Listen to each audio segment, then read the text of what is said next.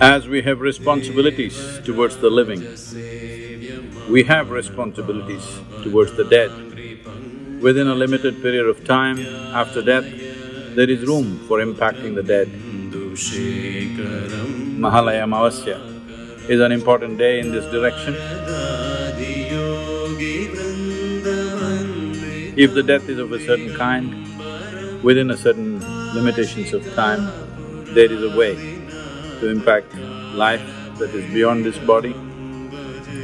It is a responsibility that everybody should fulfill, that this is not a question of belief, this is not a question of religion, this is about understanding.